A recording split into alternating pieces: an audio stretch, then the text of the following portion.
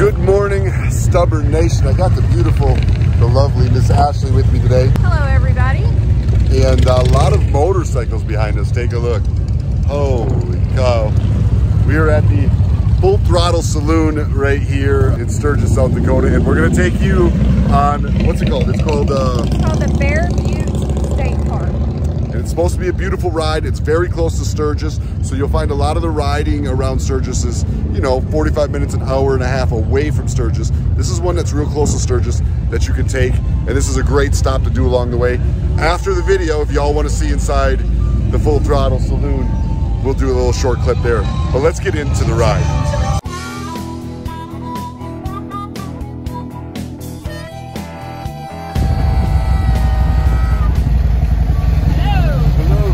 Welcome to Bear Butte State Park. As far as you can take your motorcycle is that A-frame building.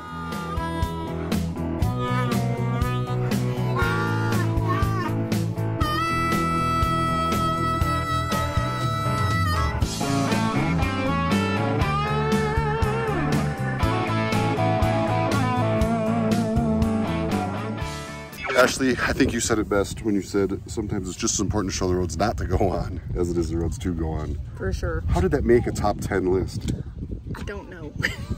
It should not have. It was on the Sturgis top 10 list when we looked it up. This is what's tough sometimes with the motorcycle community. Sometimes it's hard to tell the real rides that real riders are going to enjoy versus the things that, you know, the community might be pushing. Yes.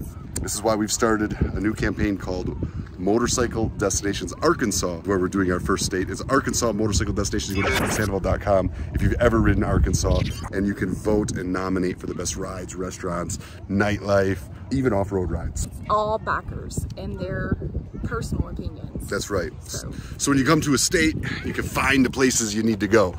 Anyhow, give them the quick tour of Full Throttle like we promised them. Yep.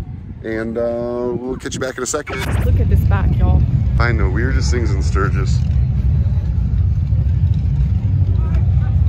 Babe, we're trying to find some antlers for an antler chandelier for our house. Oh, wait a minute. There's a set right there. It's an old... He might know somebody. He might know somebody. Entering the lion's den.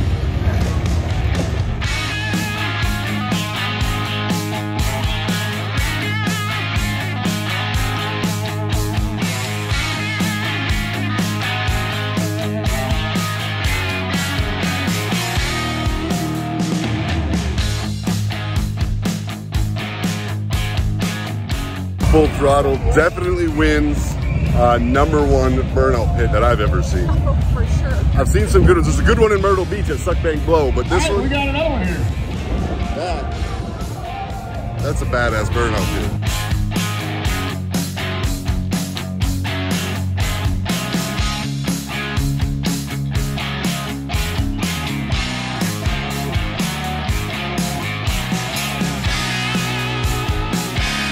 Look at these tables, baby. These big old gears. That's my favorite thing about Full Throttle. All of the machines that they've made into usable space. Yeah, absolutely. It's everywhere. Even the inside's just full of machinery.